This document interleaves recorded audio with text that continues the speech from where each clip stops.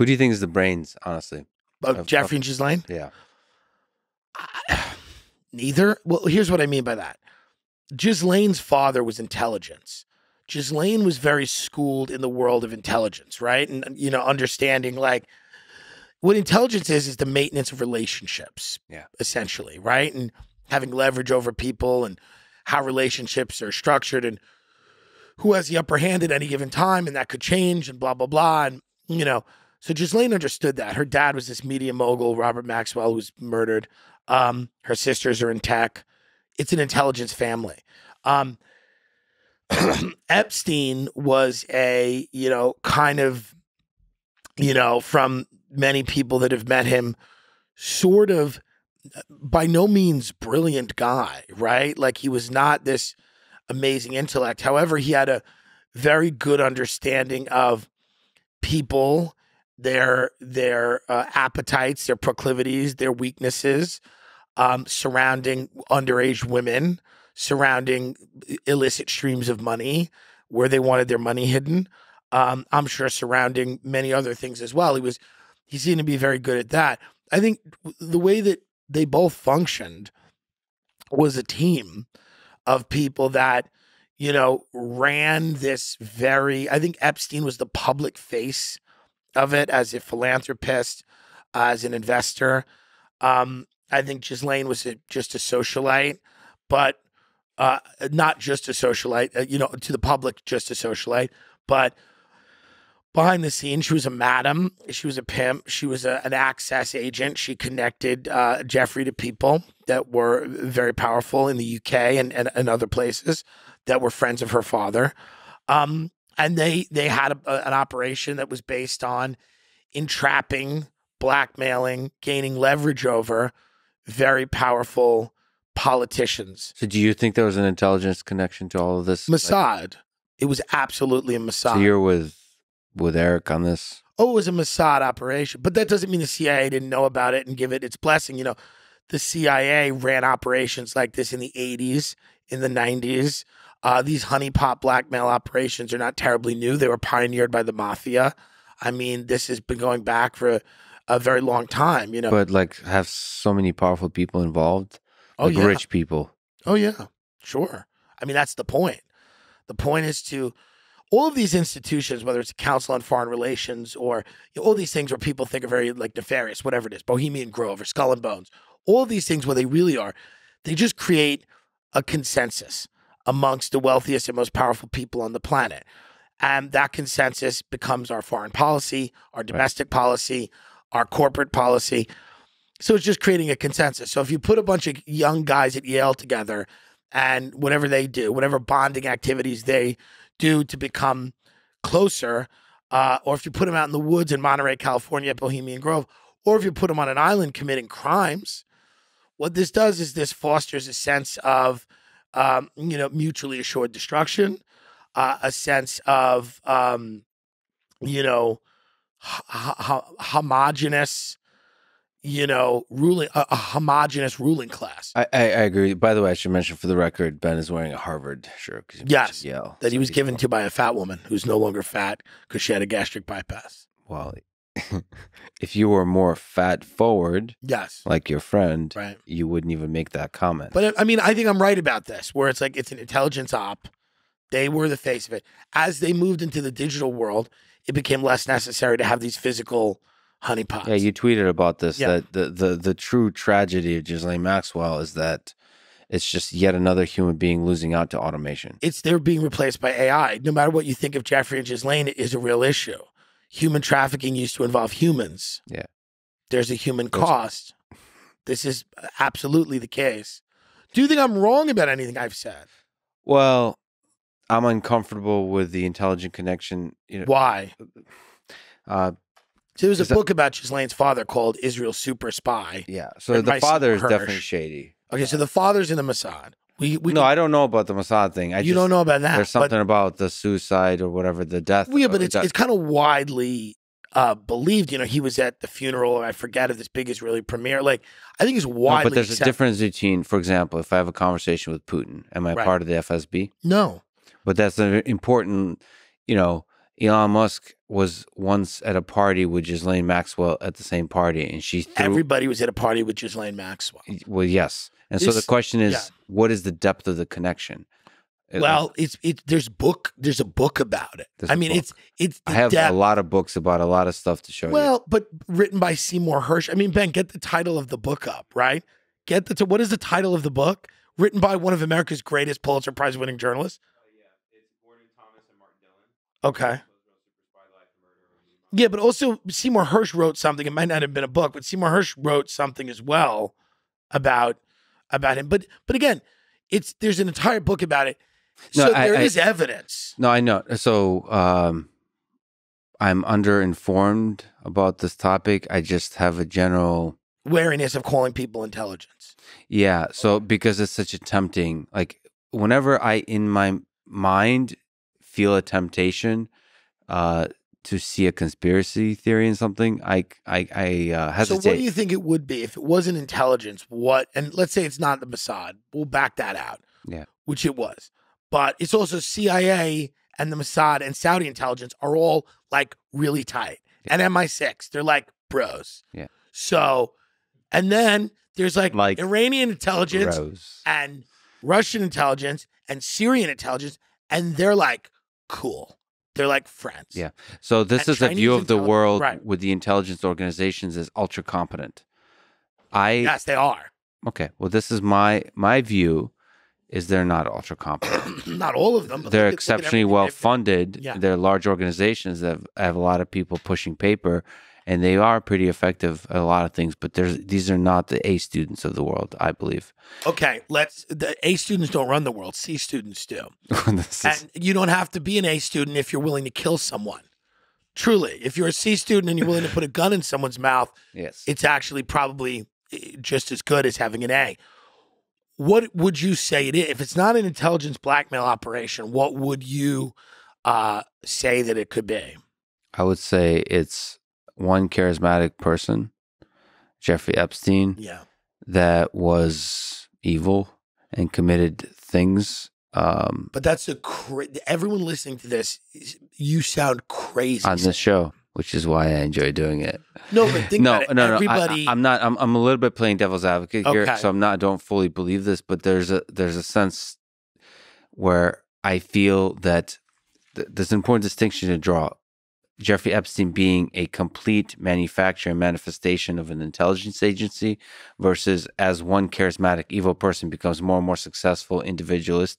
On an individual level, you start meeting powerful people, and then intelligence starts. I'm not saying that it's necessarily the entire intelligence agency, right? These intelligence agencies are bureaucracies, but they do have within them fiefdoms and factions of power. You have bad actors. You have people that are outside of the agency officially that have all the skills and know all the people.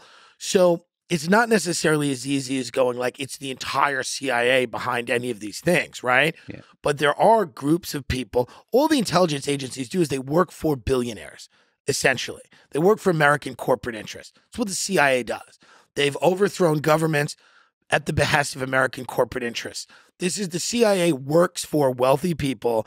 They essentially are the information, the muscle, and yes, where we cannot do things overtly with our military and with U.S. policy and get things passed through Congress, you have a shadow organization that's able to do that. That's not terribly controversial, right? I mean, that's pretty well known. If you look at all the coups, in other countries that are provable, coups maybe in this country that are... What's important for me to understand with this is I don't think it's controversial. The question is the scale at which, how many people are involved, how much of it is at the core of what the CIA does versus this is a few people. Well, the core of what the CIA does probably is largely, they gather a lot of information and analyze it. Yeah. But then like the core of any business, right? So if you looked at Walmart, the core of Walmart is you going in and buying socks and someone taking your money, But then there's a group of people in Walmart making decisions and charting the direction of the company and what they're going to do for the next 5 or 10 years. So I think the core of these institutions can be relatively benign, but there's, again, power factions within them that are not all homogenous, right? There's people in the CIA that had no idea what was going on. There's people that would be disgusted by it. There's people that would be repulsed by it. There's no getting around this fact. Blackmail has been an essential part of the recruitment of agents. It's been an essential part of maintaining relationships with people. This is how intelligence people have often found leverage to gain information. Yeah, that is true. Yeah, that's very true. My question is, how is that increasing or decreasing, the amount of that being done? So ultimately, my question is about, so whenever you think intelligence is running the most powerful people in the world, they're blackmailed and everything is being controlled by certain very powerful figures, you very naturally lead to a cynicism about the future of the world that deeply troubles me. So like, I want to land in an optimism, like with people. Have you tried drugs? No, drugs are not all of them. Drugs are very good for this because they they make you feel a way that reality might not. No, I don't think so. I think drugs. I'm not saying everything's cynical. I'm not saying everybody's controlled. What I am saying is that one cannot bury their head in the sand when there is a island and a mansion in New York City that has recording equipment. You have a guy that was let off the first time with a very sweetheart deal, who's palling around with prime ministers, kings, and president. It's the definition of this looks bad. But I would argue it's the Nietzsche gaze into the abyss and the abyss gazes back into you. I would argue if all you study is the Jeffrey Epstein case, you will see devils everywhere. I don't think there's devils everywhere. So this is the burden of the great... That's the QAnon. Well, that's also, I mean, Alex Jones talks about this. Alex is crazy. I love Alex, but he's nuts. When you constantly analyze this stuff, you just, that's all you see is red. Understood. And so but if you don't see any red, that's also a problem. If there's no devils, you go, well, I don't think there's any devils. That's an issue. There's definitely a balance to strike there. It seems unsupported that this is one evil person and another evil person together with no larger... No. The network builds over time. Right. And a lot of it is parties and handshakes and so on, and you greet each other, politicians. I'm sure... So, okay, one thing that seems to be the case, because I've known people that interact with Jeffrey Epstein, he completely deluded them. Like the charisma is there, and it doesn't have to do with money or women. At the core level, it has to do with straight up in the room together. Charismatic guy. Yeah. And so I just believe that one charismatic guy can do a lot of damage in this world without first sort of being manufactured as a strategic deployment onto the United States by some intelligence agency. Now, over time, as he interacts with more and more powerful people, he probably got some phone calls and probably had some meetings. Yeah, I don't even think I would say that he was deployed. I think that I don't believe that the way these agencies necessarily operate is that we're thinking of them as, custodians of national interest, which I don't think they are, right? I think they are kind of work for hire organizations where there's certain people in those countries that have a lot of money, that have an idea about the way things should be run, that, kind of use these agencies. I don't necessarily think that like all of these agencies all the time are focused on the betterment of any one particular nation state. I think there's a certain group of people that have enough money and enough power that use these agencies as ways to sustain that position in society. So I think Epstein, whether it was in Tel Aviv or in London or in Manhattan, was having conversations with these people whose loyalty is really not to any particular country, but it's to their own interests. I just have to say that I am really troubled on a personal level, that there's a lot of people I respect that when they were in a room with Jeffrey Epstein were not able to see evil, would not have the integrity to. No, because they were looking at pussy. Well, this is the thing is, I mean, maybe I'm built different. Isn't that like a Ford thing or something? Yeah. Like a rock. Chevy. I just think you can't let pussy or money delude you and destroy your integrity. Integrity should be above all else. And when I see that not being the case with Jeffrey Epstein, like people that have spoken with Jeffrey Epstein, that really troubles me. That his charisma and manipulation revealed the people who lack integrity, in my view. Now, I could be naive because you could be the next Jeffrey Epstein and Ben could be the next Ghislaine Maxwell. And here I am our plan. doing this beautiful podcast, and I'm even a fan. So maybe it's your charisma that's nobody's giving me an island. Nobody's giving me an island, and nobody's giving me the largest, one of the largest pieces of real estate in Manhattan. This is also the problem.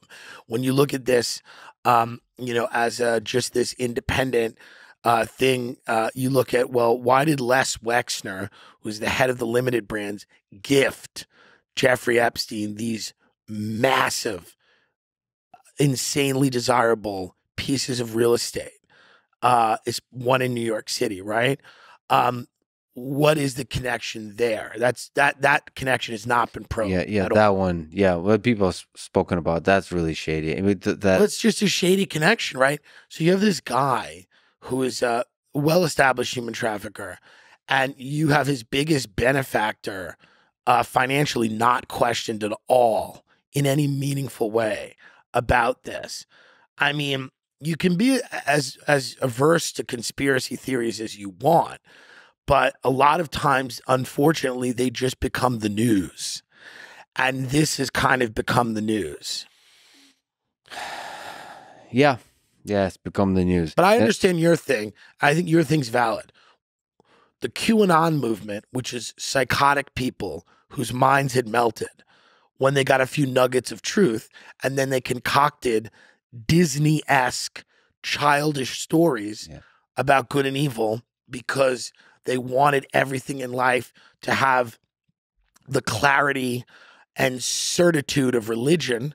And they created this thing where everyone in Hollywood's evil and everyone's a pedophile.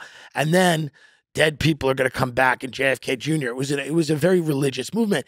That's what happens to people when they see devils everywhere and they're unable to differentiate fact from fiction. And on the other side, there's similar things. And the scientific community has really been disappointing to me about the level of arrogance, how they dismiss every conspiracy. They dismiss basically everything as a conspiracy theory that's not like very narrowly defined public policy. I watched your interview with the CEO of Pfizer, that guy, the Greek guy who owns a diner. And what I like about that interview was that he was a no, but he's a diner. You've offended the Greeks, the Italians. Owns a diner. He owns, even though he's the CEO of Pfizer, he literally owns a diner in Astoria, Queens, where he brings out spanakopita and yells at his wife and their nephews who work at the diner. Yeah. By the way, that's the reality. I'm guessing his son is a fan of yours because his son mentioned the podcast he likes. He's a fan of this podcast or my podcast, and I'm guessing doesn't mean they're a fan of me. I mean, very smart people listen to you. That doesn't mean they come over to me. Yeah, they should. That's the next step. But my answer to him is less listening to Lex Fridman and more getting people mozzarella sticks in your father's diner. Get back to work. Because when I see that guy, you go, oh, he's a CEO of Pfizer. I go, this is a guy who owns a diner. Yeah. And it's a struggling diner, but it's good. They make good. They get mileage out of the coleslaw. Let me finish up with this. Ben, how long have we done? We've done a while. Can I just say, before you finish up, how much I love Ben. He's really amazing. The best part of your podcast. Ben is that's not true, but Ben is no, I love Ben. Ben is essential for me to do what I do. And no, he's just a kind soul. And he's a kind soul. He's a good-hearted person. He's a good-hearted person. And he works very, very hard. And he's one of these people where I'm lucky to have a Ben. Not everybody has a Ben, right? So I'm lucky to have him. Now, that being said, he must be watched very closely. Harvard. He must be watched. You know who else closely. wore a Harvard sweatshirt? Jeffrey Epstein. Yeah. Is that the reason you? Yeah. But Ben must be watched like everyone. They must be surveilled. Yeah.